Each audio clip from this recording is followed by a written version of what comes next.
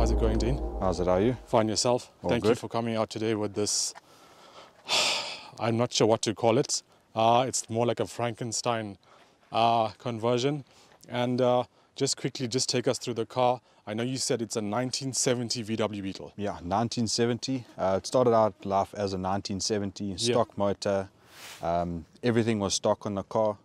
Basically had a set of mags on it, and I thought, you know, I think I should take it full out and do a full-on build on it. Yeah, and you definitely went full out here. Just quickly, custom paint. Is this did you paint this? Custom paint, we actually bought it with the same color. We repainted the back end of the car because I widened the rear fenders. Yeah. Custom deck lid, all of that. Okay. Yeah. So and what suspension are you running here? Suspension, it's a custom designed rose joint suspension. Yeah. It was link pin to start with. Now it's all custom rose joint links and everything, so I can now set cambers for the track. Okay, and just to be clear, this is a street legal track racing car. Yeah, street legal. You use this at the Desi Raceway, you do circuit racing. And one of the reasons for your engine, because I know I asked you, why did you not go turbo? And you said it's because of the class you race in. Yeah. And can you just open the bonnet and just show us what's going on here?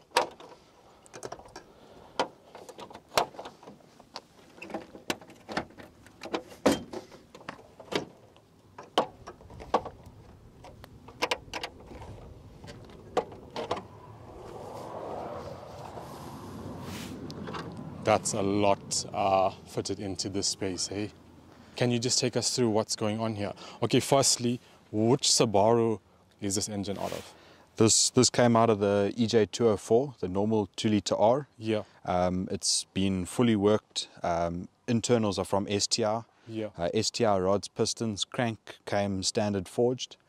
It's got Brian Crowler stage 2 cams in it to make up for non-turbo. Yeah. Increased compression ratio, 10.8 to 1 compression ratio. That's to obviously increase for naturally aspirated. Yeah. And how did the STI pistons not lower the compression? Because in the STI is turbocharged. Yeah, the STI, that we skimmed the heads. Okay. And also raised the deck height as well. Okay. Yeah. And you said it's making 182 kilowatts under wheels. Yeah, 182 and 319 torque. And what does this car weigh? This weighs 800 kgs. So 800 kgs, 180 kilowatts. That's something interesting to drive. And another interesting thing that I read here, you have the OEM VW Beetle gearbox. Yes, it's a long ratio gearbox. So your speeds are quite high. Yeah. I've kept it that way to not put a lot of strain on the gearbox. It's obviously fully worked billet side plates. Yeah, and chromoly side shafts. Yeah, chromoly side shafts, billet side plates, also with steel retainers as well. Okay, and like, did you have to obviously customize the engine mountings for this?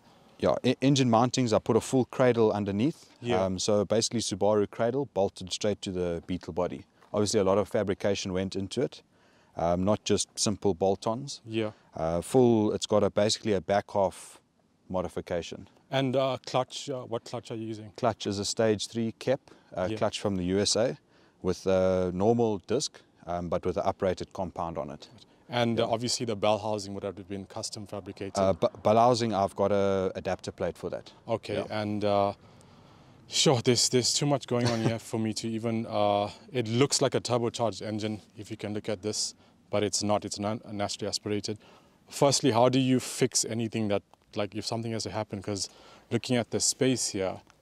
Yeah, space, I've made custom covers on the side so I can get spark plugs whenever I need to check the plugs. Working on the intake, I strip out a few things and I can get everywhere. I've kept the engine sort of normal. Yeah. No additional add-ons that take it too over the top. Okay, yeah. I know I'm asking something really basic here, but where's the air filter? Air filter sits inside this box here.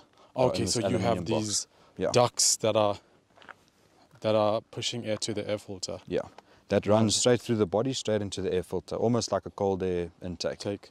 Yeah. Judging by the looks of this conversion, you could easily tell that you spent some serious money. Yeah. Can you give us ballpark figures? Ballpark, I'd say about 150 to 180,000. Okay, Yeah. and would you ever consider selling the car? No, this is my baby. Okay, I fully understand. Guys, I'm just going to take you quickly into the interior. Can you just open for us? As you can see, this is a full track spec VW Beetle.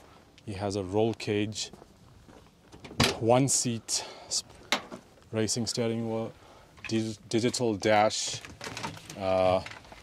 obviously all the mandatory switches for circuit racing that you have to have, obviously, to be qualified to race, right? Yeah, and all his monitoring gauges are on the dash. It's actually very neat inside. This is what the rear looks like. This is the roll cage. He has a full racing seat. Just take us through your wheels. These are 17-inch folk racing, hey? Yeah. This is the wheels. Yeah, 17-inch Volk racing wheels. Yeah. They're obviously reps. I got these from a guy in Durban. They are 8.5J at the rear and 7.5 at the front. So obviously narrow and wides. And they're wrapped with Continental Conti Sport contacts. Okay, and just the gearbox, is it 4 or 5 speed? 4 speed. 4 speed, okay, and you said it's a long ratio, obviously. Yeah. And lastly, can you just start it up so we can hear what this sounds like?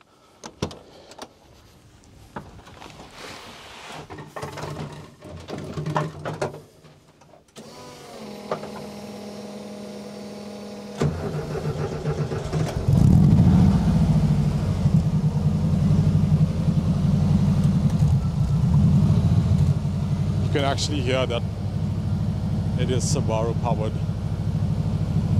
You can hear the exhaust on the boxer motor.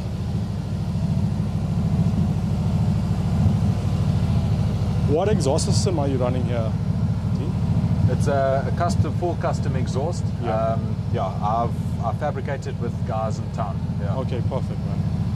Just gonna do a quick walk around